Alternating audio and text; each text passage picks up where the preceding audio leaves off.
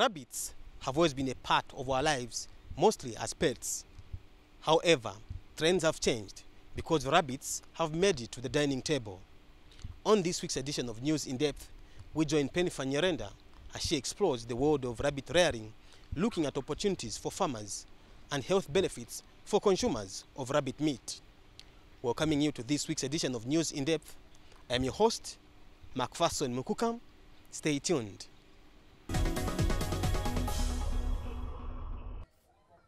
Rabbits are adorable creatures considered by some as pets as they hop and run about in their homestead. For other people, rabbits remind them of childhood fairy tales like Kalulu the hare or Kalulu and the tortoise. Rabbit was developed in Europe from wild rabbits. Kalulu the hare is wild. We don't have rabbits, wild rabbits in Zambia. So the difference between a rabbit and a hare is that a rabbit, the young ones, when they are born, they are naked. They are blind, sort of. They cannot see. They are insensitive, so to say, you know, and they are inactive, so to say. And in 1 liter, it will give about 5 to 6, 7 young ones in a liter. A hare, when the young ones are born with fur, and they are looking and they are active. Rabbits have since progressed from being ranked as pets to income-generating animals, helping farmers around the world earn substantial income. There is some European countries, they like the rabbits, like in Cyprus, Greece, Italy. You know, it's one of our main source of meat, you know, in the village especially, and we always produce rabbits. You have a lot of rabbit farms in Uganda, and some people actually sustaining themselves from rabbit farming. India as well, you've got big rabbit farms there, and these people are doing this on commercial basis. Rearing rabbits is increasingly becoming popular in most parts of the world. Estimates show that in excess of 700 million rabbits are slaughtered worldwide, producing about 1 million metric tons of meat. Countries like Italy, France, and Spain lead the pack in consuming the most rabbit meat, but China beats them all, even in terms of production. On the African continent, Ghana, Nigeria, and Kenya have several success stories in the rearing and consumption of rabbits. Adotei Brown, known in his home country Ghana as Farmer Brown, found it profitable to quit his government job in 2002 to pursue rabbit rearing. His sacrifice has seen him grow from 3 rabbits to 3,000. Per week, he slaughters around 500 and he sells the meat for roughly $6 per kilo. When production started, I reinvested the cash into structures. So by 2004, we had built all the structures from this one. In other words, we had then increased our dough units from 3 to a 60 dough unit by 2004. Now, from 2005, middle of 2005 to 2006, we started producing and marketing 100 rabbits every month. We had then built up stock. So we continued until 2004, the latter part of 2010. That is, by December 2010, we were continuously doing 100 rabbits every month, 100 rabbits every month. In Kenya, a journalist retired from the profession to join the rabbit trade. I was working in the media. I had grown rabbits when I was young, just like most other people. But then it came to a point where I decided to fully engage into this farming. And this was after I started supplying rabbit meat to the local hotels, or chain of hotels, including the Serenas, the Sarovas, the beach hotels, the safari parks. And I discovered there's a niche in this market. And that is why then, after that, I looked for my own breed, which I could be able to talk about from A to Z. He has since become one of the most successful business ventures being talked about in his country.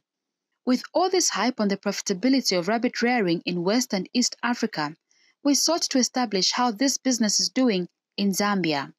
This is a forgotten subsector of livestock production. This is an emerging livestock, so to say, like guinea fowls, ducks. These are emerging livestock now on the market. So rabbit production is extremely very important for us as Zambians.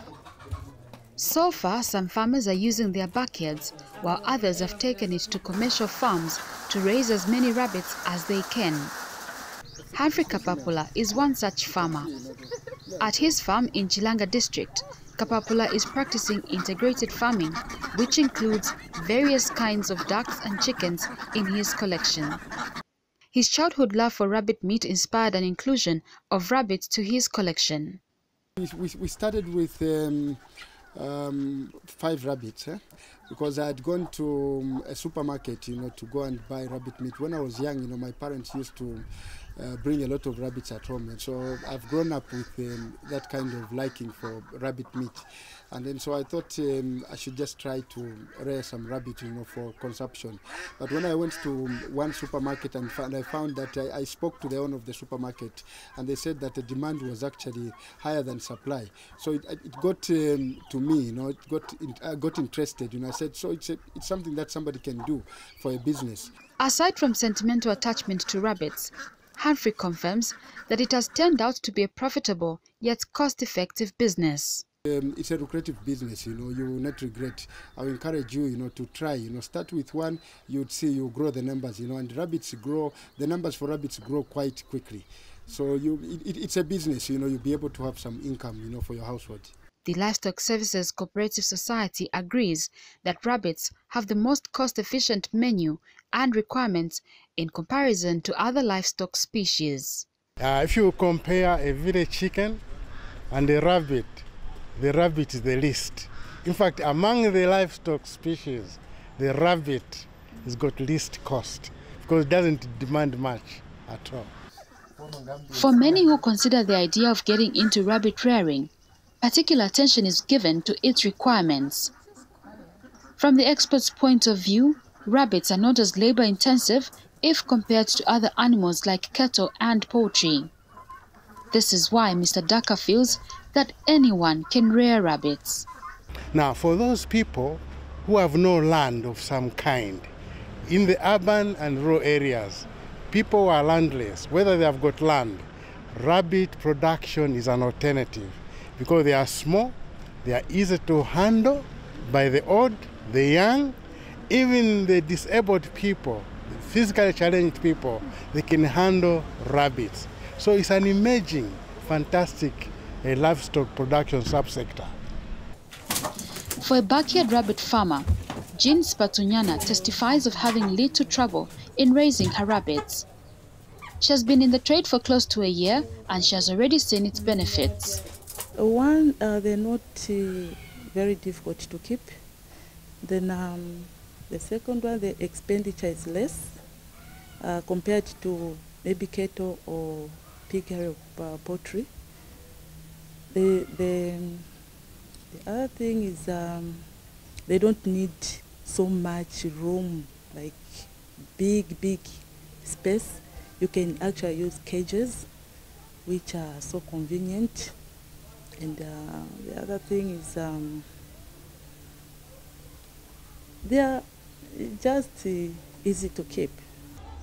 In terms of consumption, grass and plant leaves are the major requirements, but supplements can still be incorporated. Jean affirms its cost efficiency. The expenditure is not all that much because like vegetables, I buy them maybe 25 kg from Soweto, like 50, and it can take me almost a week. Then I supplement, sometimes I feed them on number 3 meal. Yes. Jean started her rabbit farming experience with only 2 rabbits, and within 6 months, they reached 80 in readiness for her first sale. The interest came from when I visited my brother, who is a chief livestock production officer. He has a number of them. Then that's where the interest came from. I bought 2. Then a month later, I had an addition of 10. Then by October, I had over 80. Her achievement in less than a year of keeping the rabbits gives her confidence to keep going. The livestock experts also note that rabbits rarely fall ill so long one major requirement is met: high levels of hygiene. They have got very few health issues.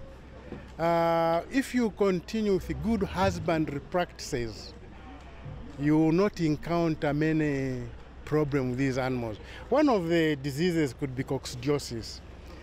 As a result of bad environment, if the room is not kept clean, and if they are kept on the floor, and so on. There's also ear canker. Those can be treated, but they've got very few health issues. You don't spend much on drugs, no. New Zealand White and the American Chinchilla breed is the most common in Zambia. The most popular one in Zambia is the New Zealand White. I think you have seen those white ones, you know, but we have also the Californian, which is available. So it doesn't really matter any breed. No, the common breed is the best for meat. There is some from Belgium, very big, but I don't think that is an idea. You know, the common breed is the best for rabbits. With so much motivation on the technical requirements that make the business cost-effective, one aspect remains unanswered. Who eats rabbit meat in Zambia? We get all sorts of people, all kinds of people coming here to buy rabbits, you know. We get orders from supermarkets in town, you know, that want rabbit. The trend is there, but then the problem is most of the chefs are not creating the dish so that people actually tend to appreciate what rabbit meat is about. Okay, so if you look at the way shawarma has come, it's been maybe the last 3 years, it wasn't very famous on the market. And then now everyone is eating shawarma. So when I started with rabbit, basically, I used to post a lot of food on my Facebook page. And it got a lot of people curious that everyone started calling and asking, how does rabbit meat taste? You know, because most people look at rabbit as a pet and the like. So you have to convince them that actually, you know, apart from it being a pet, you can actually, you know. So after a few people actually tested it, I think now I had a following where a lot of people now were calling and asking, where can we actually get rabbit meat from? Okay, so now the momentum, I think, is growing and it's there. But I think the problem is that it's not readily available. We visited a supermarket in Lusaka, which apparently stocks rabbit meat. The demand is there. You know, we don't get enough rabbits. Last time, I've got a person, if I bring even 20 or 30, buys them all at once. You know, the rabbits are very short, you know. In the 11 years of the store's supply of rabbit, there has been a shift in demand for the meat previously linked to foreign nationals. In Zambia, before people, they didn't like to eat rabbit. Now, most of the people, they eat the rabbit is Zambians. Not the expatriates. Zambians, they like a lot of rabbit meat. Through my knowledge in the shop here, I see them. The Zambians, they buy the rabbit. In order to bridge the demand, Mr. Petsas eventually introduced rabbit at his farm in Itejiteji, which he also supplies to the store. Unfortunately, that too has not been able to meet the demand. It is for this reason that he is challenging farmers to increase their production of rabbits. And even in Zambia now, some people, they start producing rabbits, including myself in Itejiteji. I breed quite a lot of rabbits, which I sell in Melissa. And it's very popular. We cannot cope have enough rabbits. And the rabbit meat, it goes between 45 to 50 kwacha wholesale. That's how we buy. So for somebody to produce, I think it's very economical. And the demand is there. Humphrey was able to identify with the profitability of rabbits and has experience with supplies to the local supermarket. Unfortunately, his volumes are equally inadequate.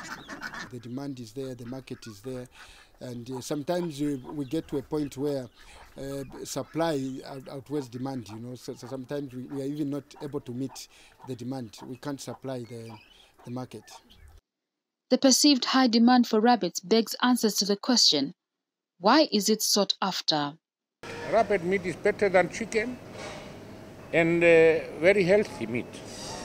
Including all the doctors, they advise you to eat white meat, and one of the best meat without cholesterol is rabbit. A nutritionist at the National Food and Nutrition Commission explained what makes rabbit meat distinct. Protein in rabbit meat is of higher quality than that in, for example, beef. And reason being rabbit meat is higher in protein because it's considered to be lower in cholesterol because it doesn't have much fat, saturated fat that is, compared to other livestock or other ruminants. For those involved in rearing these small mammals, consumption of this meat should be promoted. Rabbit meat is actually white meat, and it has high levels of protein and vitamins. You know, with the advent of diseases and everything, you know, a lot of people now are going the rabbit way. They are buying lots of rabbit, you know, because they're good in terms of nutrition. You know, most people always look at them as cuddling pets, and you know, but we need to change the concept and say, you know what, it's actually food. Much as there is agreement that rabbits provide a lot of nutritional value, there is one major hindrance in the Zambian market: culture. As Zambians, that's not our culture. It's not in our eating culture, eating rabbits. Okay, one of them could be a rabbit is regarded as a pet, just like a dog. So you'll find only small young kids keeping rabbits as pets, not for food consumption. And also a rabbit, as I mentioned much earlier, people look at it resembling a cat. It's not a cat. They are totally different. So these are certain myths which surround the low production and low consumption of meat. Culture and its influence on consumption of rabbit meat doesn't shock the National Food and Nutrition Commission, who would still like to see more people consume this meat. It's really about societal norms. What we are used or what we grew up eating. So it becomes very difficult at an older age to introduce foods that you may not have grown up eating. If you ask a household generally, do you eat rabbit meat? Not many would say they would, or even trying the meat.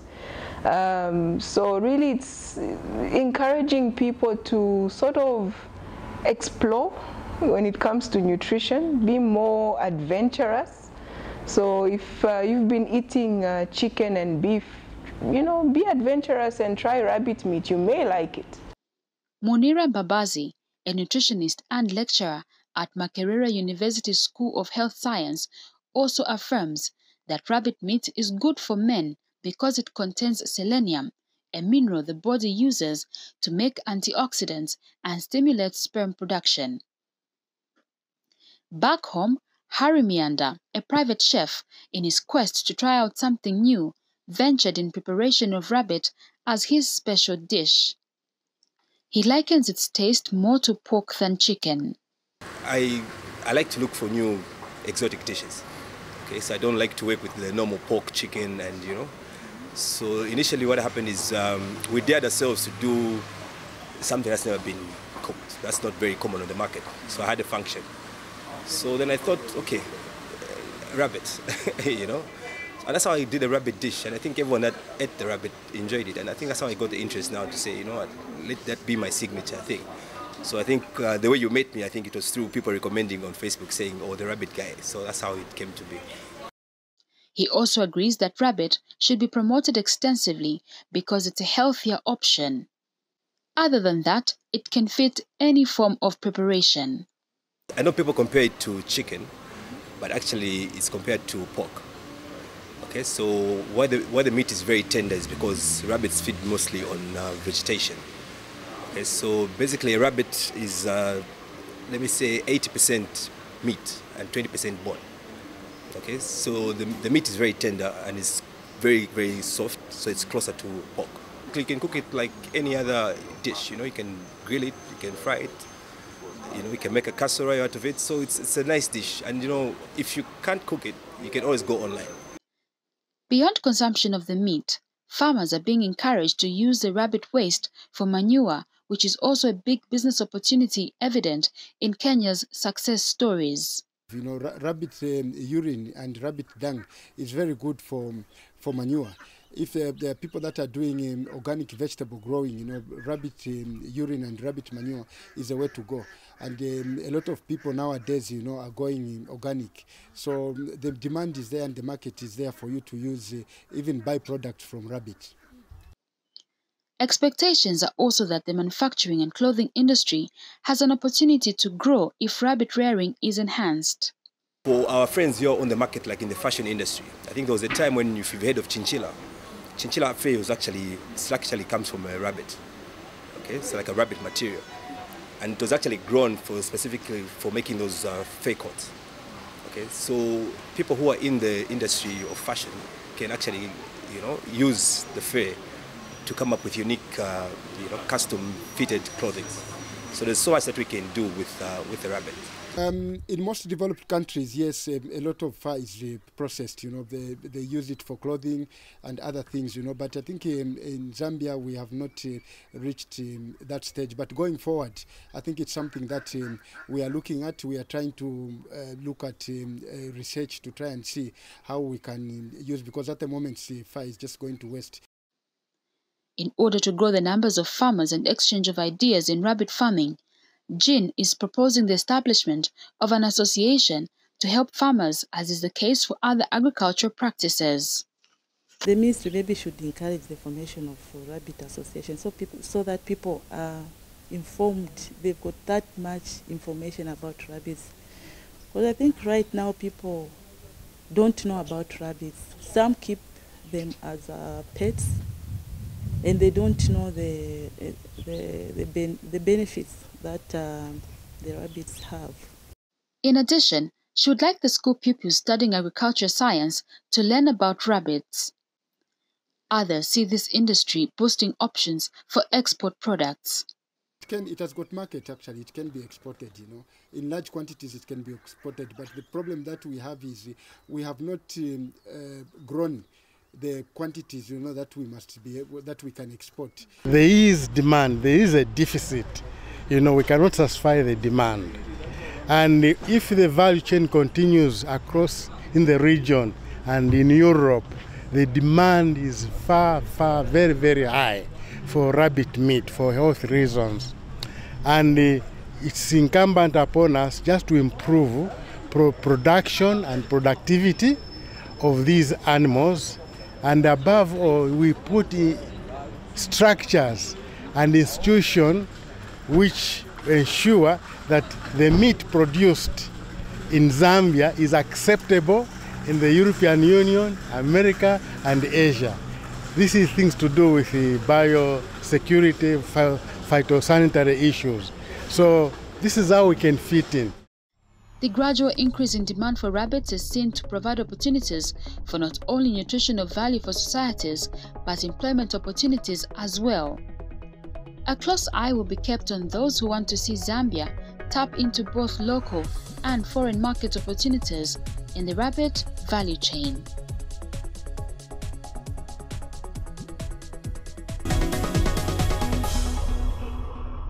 This is why we come to the end of this week's edition of News in Depth, where Pennipher Nyirenda was exploring the world of rabbit rearing, looking at the opportunities for farmers and the health benefits for consumers of rabbit meat. I have been your host, Macpherson Mukuka. Be sure to join us next week for yet another exciting News in Depth documentary. Also remember to give us feedback on our Facebook page, which is News in Depth ZNBC. For now, it's goodbye and God bless you.